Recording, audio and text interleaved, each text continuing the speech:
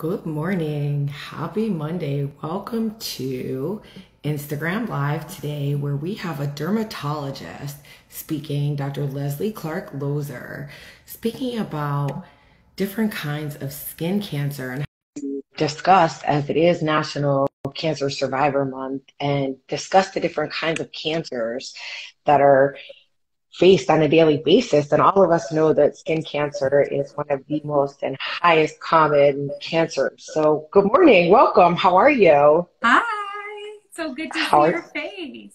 you too? How's everything? Having a good Great. Monday?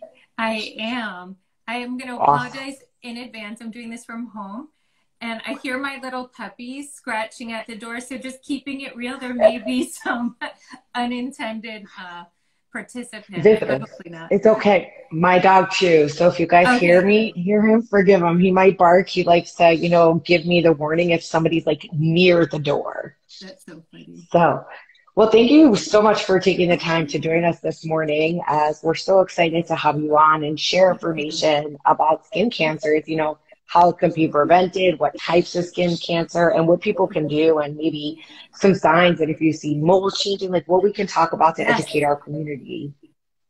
So if you'd like to go ahead and maybe just do a short introduction and then sure. tell our visitors how they can follow you or maybe find the practice for those of you that are local. Sure. Well, thank you so much for having me. I get so excited to have the opportunity to talk about skin cancer and skin cancer prevention in a setting like this. As a board certified dermatologist and seeing patients in our office setting, sometimes the conversation is so rushed. And there's so much more that we'd like to share or answer questions. So thank you, because this is a great forum. So like you said, I'm down here in South Florida. I'm a South Florida dermatologist, treat skin cancer regularly. And, there's so much data that you even provided some great data. And I think it's a phenomenal resource for anyone watching that's free, which is from the Skin Cancer Foundation. So most of the data that I will be sharing with you today and we'll be reviewing is from the Skin Cancer Foundation. And so that is something that is accessible to everybody. Perfect. Let's start off. How common is skin cancer? So common. Would you believe that really more individuals will be diagnosed with skin cancer in the United States this year than any other cancer combined? So that means it's exceedingly common. And we know that 1 in 5 of us is going to develop a skin cancer by the age of 70. And moreover, people are dying, a couple people, 2 people every hour will pass from skin cancer. But I think what the most encouraging thing for us to know is that it is treatable, and especially when it's diagnosed early, and it's also preventable. So to a certain extent, some of us may, and we can cover this maybe even at a later date because we talk about genetics all the time. Some of us may carry some genetic predispositions that may set us up for increased risk. But, given as a whole, there's a lot we can be doing to decrease our risk for developing skin cancer. Great. And that's, some of the things that we talk about are, putting on SPF and which Yeah. SPF is good for you. And, how do you avoid the sun? Do you wear a hat? Do you just wear SPF? What are we putting on our kids? As our kids are exposed, obviously in South Florida, 24 hours a day, right? Like when they're outside. Yes. So like, what are different types of skin cancer? Yeah. I mean, you bring up all the important questions that I think most of us have.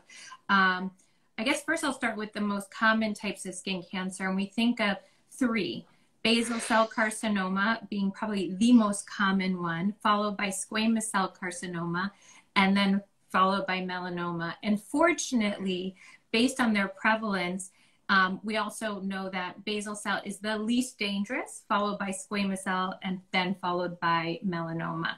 So, basal cell, we're going to see a lot of them, but the majority are treated either by just removing them in the office, same with squamous cell, and or using topical prescription creams. So they are very treatable. Followed by melanoma, Melanoma, also very treatable, found early on in their studies that show if you find a melanoma and you treat it within 30 days, you really increase survival. And on top of that, the thin melanomas have a 99% 5-year survival rate. So they are very treatable, survivable, and often curable, but early detection is key. And so how do you prevent? And you were talking about sunscreen, and I think, you know, there's no lack of press on sunscreen. Sunscreen is always going to be something that we talk about, and living in South Florida, so important, not only for ourselves, but for our children. So we'll start with kids. You know, sun exposure, UV exposure, and the damage from it is cumulative. So the earlier we start with UV protection, whether it be, like you mentioned, a hat, sunglasses, our eyes are at risk for cataracts that can develop premature if we don't protect them. But hats and UV protective clothing and shade remain the most effective. So we'll take that and we'll say, okay, so blocking it completely is the most effective. Then we go to sunscreen. So what kind of sunscreen should I use? And if you look at the Skin Cancer Foundation data, it will say 15 or higher. Scratch that and we go to 30 or higher. Why is that? Because the way we've tested sunscreens in the past, which is using a certain amount per square centimeter area, is rarely actually how we apply it in real life. So in essence, we don't really apply enough sunscreen to get that, that SPF of a 30. So, or a 15 for that matter. Now 30 is really the minimum recommendation. So then the question is, do I do a 30 or do I go even higher than that? The reality is that if you go higher, you probably are getting more of that protection of a 30 just based on the fact that that's how we tend to apply our sunscreen. We want to apply at least a shot glass amount to a region, face, arms, legs. So that's a whole lot of sunscreen. Reapplying is critical. All thanks to the FDA, they have made all of the sunscreen monographs, so what you see on the back, consistent. So it makes it easier for all of us to know what it is we're getting. So it should look the same, and on the front it will list whether or not it's water resistant. It will either have nothing, or it will say water resistant 40 minutes, water resistant 80 minutes. And I think we all have to decide for ourselves what our level of activity is going to be. So if you're at the beach or the pool and you're going in and out or playing a sport that you're really sweaty, I mean, go with the, water resistant 80 minutes and reapply. The rule of thumb is reapply every 2 hours, but if you're in and out of the water and sweating tremendously, try and reapply closer to, an hour, as your interval, your frequency. And then ingredients, that's always a big topic. So I think with regard to ingredients, you want at a minimum broad spectrum. What does broad spectrum even mean? That means that you're getting both the UVA and the UVB part of the spectrum. So that makes it broad. We want to encompass the majority of the harmful rays. And personally, I'm a big fan, although if you look at Consumer Reports, they don't seem to perform as well, but I can promise you there's data to suggest they do. I like the physical sunscreen. So I'm a big user of zinc and titanium sunscreens, and that does cover a large range of that spectrum. And I usually will use 4% as my lower limit cutoff for zinc. So you really want to see that something has zinc at least 4%. And then you add titanium, and that brings you out further on that UVA spectrum. And one of the reasons I like them is twofold. One, which is very important to your group in particular, is the question of the role of endocrine disruptors. And if we have these endocrine disruptors that we're really beginning to understand and what role they could potentially have in estrogen or hormone sensitive situations or disease states, well, let's avoid them until we have a better sense, if it's possible. So that's number one. Number two, physical sunscreens are just that. They're physical. You put them on the skin surface and then they're active. So if you're like me and you're always kind of moving around and not planning well, I don't have 20 to 30 minutes to wait for it to absorb, then for me to go outside and say, oh yeah, I'm getting my sun protection. So I think the zinc and titanium for a lot of us and for our kids is, it's immediately effective. So that's the sunscreen thing. Wow. What are some causes of skin cancer? Yeah. Well, the number one is UV, ultraviolet, from the sun. The majority of skin cancers that are not genetically mediated are really from UV exposure, and it's cumulative, right? So what does UV do? It damages the DNA in our skin and our cells. And enough DNA hits will result in unregulated cell production, like it does for anything else in our bodies and cancers, and it's no different for skin. So that unregulation happens as a result of UV damage. And so UV, number one. Tanning beds, artificial, huge, huge, huge. And those of us that were dumb enough to sit in a UV bed to get a base tan when she was in college, I think myself all the time, we are at increased risk. So what do? We change our behaviors because we know changing the behavior has value. I've had a lot of individuals will say to me, but wasn't all the damage done by the time I was 18? The answer is no. We used to say that. We were wrong. A lot was done. We did change a bit of our trajectory based on what we did, but we can course correct a bit if we change our behaviors, hands down. So, it's never too late. It's just, if you know that you've had those exposures and, other things like 5 sunburns or even just 1 blistering sunburn kind of increases, unfortunately, our risk for melanoma. See a dermatologist regularly. Take some of the burden off of yourself and do your, your annual skin checks if you know that your past behavior does put you more at risk. You talk about annual checks, right? Yeah. People are like, well, I don't have to see a dermatologist. I'm like, of course you should, once a year. Am I right? Like, what age does that start? How does that apply, like, in the dermatology world? Yeah. So based on family history. So if there's a strong family history, chances are genetically you have some predisposition. So if you are somebody who's been out in the sun a lot and there is a family history, or either way, without the sun history, but just the family history, you really want to establish a relationship, I would say, at 30 or early 30s with a dermatologist.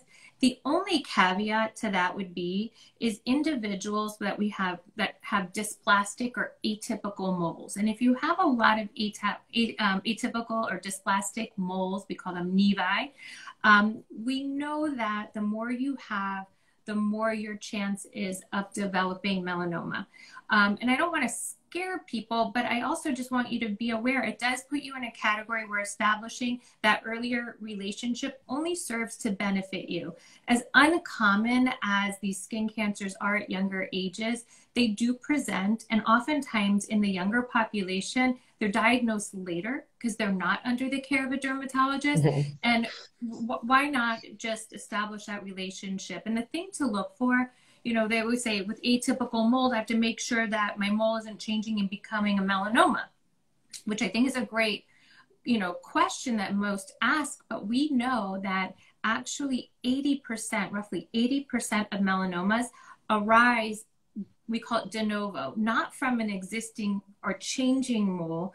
It was actually just born to be a melanoma.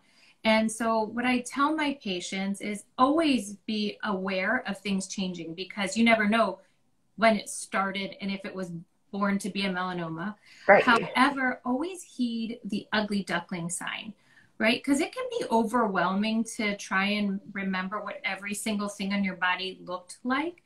But if your, attention is being drawn to something, can't quite put your finger on it, or you're like, it just doesn't look like anything I've made before, right. Or maybe it's become symptomatic, it's painful, itchy, or it's bled and I'm not provoking it, come show your dermatologist, because you'd rather always be on the end of the conversation where, oh, I'm so glad that you came in, it's a nothing, than having to go in the other direction. Right.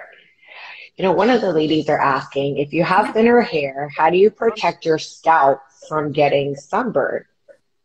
It's such a good question. And so many of us, believe it or not, do have thinning hair that becomes an issue for increased sun exposure in our 20s or 30s. And it really picks up in our 30s, where then now we've had 10 to 15 years of unintended increased sun exposure to our scalp. And we diagnose basal cells and squamous cells in the scalp, unfortunately. So make sure your derm is always looking in your scalp. It takes us a few seconds, but you'd be surprised sometimes what you can find. So what do? A hat, number one, is going to be the best option, but you're not going to walk around wearing a hat every day. So there are spray sunscreens and powder sunscreens, and the powder sunscreens are really nice. They're physical sunscreens, usually zinc and titanium based, and you can use that to kind of place it into your part. Some of the liquid and gel sunscreens aren't going to mess up your hair. I personally would look like someone poured Crisco on my head if I had to do that. So it's not, you know, cosmetically acceptable, if you will. But the powders really do blend. So you want to be mindful. I think it's a phenomenal question because it's a real concern, an important issue. So you're saying can you go over that one more time? Yeah, so it's a powder sunscreen. Powder sunscreens, there's a few brands out there. There's Isden, which is a company from Spain. SkinCeuticals also has a powder sunscreen. The spray sunscreens you can find from pretty much any manufacturer, but there's no shortage. But the powder might be the way to go. They're easy to keep with you in your purse so that it's been several hours and you feel like you want to reapply. It's not as much of a production to have to do it. You just kind of look in the mirror and get it into your part. Interesting. I'm definitely going to invest in that for my daughter. It's over the counter. Oh yeah, I don't know if this has ever happened to you, but my daughters, when we've gone on a vacation and they decided they wanted to have their hair braided, well, lo and behold, at the end of that day, guess who had a sunburn in her scalp? And then, as a mom, you're kicking yourself thinking, how did I forget to do that? So I think just having it, top of mind or front of mind is important. Well, it's interesting because my daughter can be outside for like an hour, like even playing softball, and I'm not joking you, like her scalp is beet red. And I'm always like, what can we do? Like, if she's like, don't put, spray in my hair. And I'm like, yes, it's okay. She's like, no, I can't. And I'm like, well, now I have an answer. Yes. No, you're right. Absolutely right.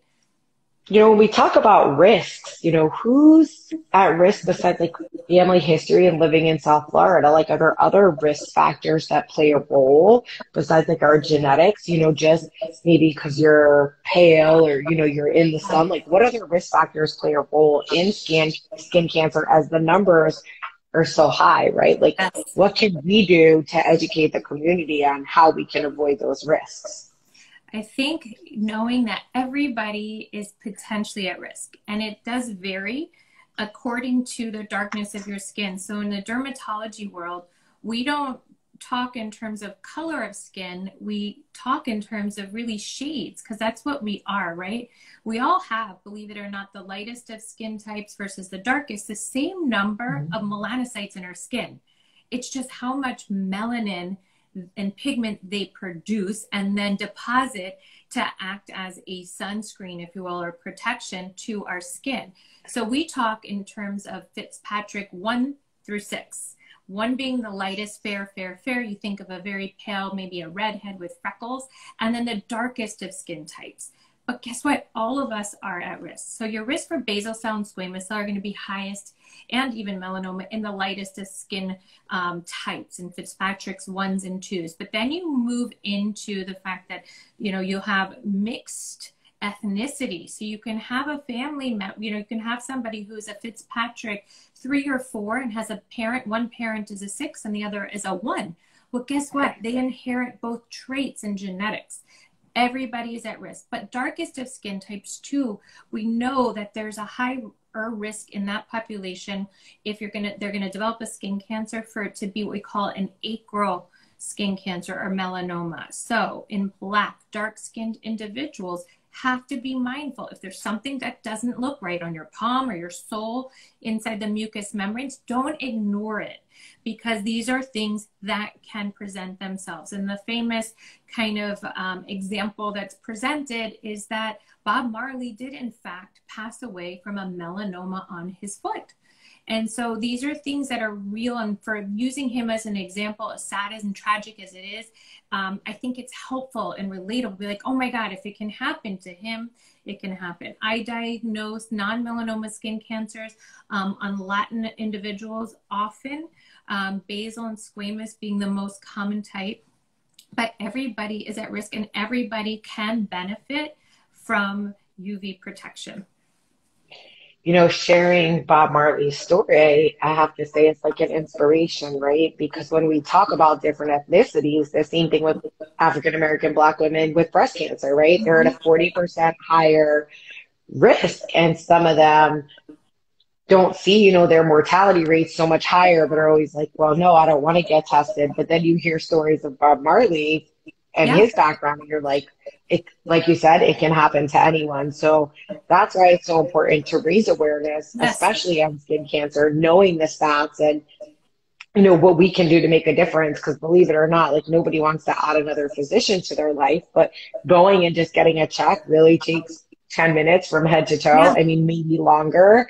I mean, but just take that time and make sure you're taking care of your skin because it's something you need forever. And I'll never forget, like my grandmother had a cancerous piece on her nose and she had to keep going back and keep going back. And every time, you know, they thought it was gone, but just that follow up and consistency to make sure that you don't have that cancer within your body. I think is so Yes. imperative, especially when you deal with this, you know, and you see the stats and, you know, sometimes it takes stats to know what's next. Or like the reason I did the Skin Cancer Foundation was because it had real data Yes. and, you know, providing things in real life, I think really helps our community understand like the dangerous and the risks of how things can be caught early. Because, you know, who knows? And, you know, this is our next question it leads into is how skin cancer treated? You know, is it treated like a breast or ovarian? Is it treated with chemo? Is it, you know, how do you guys treat skin cancers?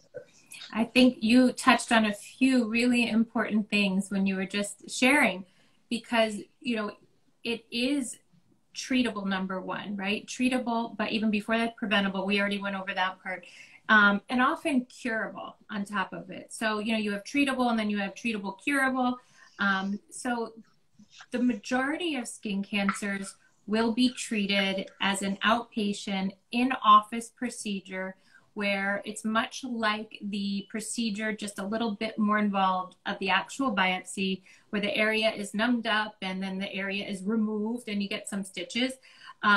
Another way that we treat in the office is with something called electrodesiccation and curettage, which the area is again numbed up and then we just kind of scrape and burn the area and you have a little wound that heals up in a couple of weeks. Those are the two most common.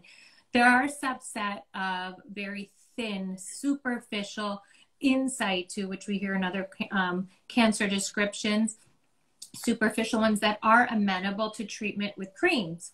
Great, right? That's phenomenal. So then the patient uses a cream for average 6 weeks and the area gets very irritated, inflamed, sometimes painful, but often heals without scarring. Another way sometimes, like with what your grandmother had done, which was Mohs, it sounds like they had to keep going back. So Mohs is a great procedure that is utilized to treat in a tissue sparing type of way. So on a nose, you don't have a lot of skin like you do on the back where you can take out a big chunk.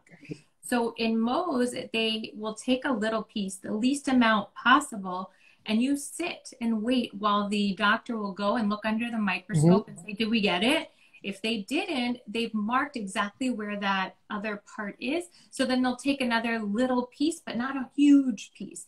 So it allows you two things: to take as little as possible, making sure that the entire cancer is removed, and you leave that day knowing the entire cancer is removed. So that's Mohs. And then there's radiation, but not like we think of in breast cancer, where it's a little bit more involved and marking has to happen, but it is targeted and it's a focused electron beam and they do it in the office and patients will do it. You're good on my end, I think. Okay. So yeah, don't worry. So there's radiation, and then in really advanced situations, you will have chemotherapy that will be involved. In chemotherapy, if it is a more advanced melanoma, squamous cell or basal cell has been utilized. Perfect. Well, we have another question. Are there any reliable recommended products or things that help treat sunburns to decrease the severity of the skin changes or the damage from the sunburn already done? Great I love that question. question. And the answer is yes, there are. But how much they're helping, we don't necessarily know entirely. So there are a line of DNA repair enzymes that are being included as after sun exposure lotions. Also in that brand I mentioned, Isden, they have incorporated into their sunscreen some DNA repair enzymes. So those are designed to, as the UV damage is happening, to help to repair some of that DNA damage. And then there are other things that you can do if you find yourself in a kerfuffle with the sun, that you can take almost immediately after an anti-inflammatory like ibuprofen. You can utilize things like lactic acid if there's a burn to calm as an anti-inflammatory of your skin. So that can be as simple as whole milk with some ice cubes and use a compress of basically you have to use whole milk because that's going to have the most amount of lactic acid to calm the skin. And sometimes in certain situations, steroids will be prescribed. Hopefully that is not the case. So those are things that you can do to help mitigate some of the UV damage. Oh, I see that question.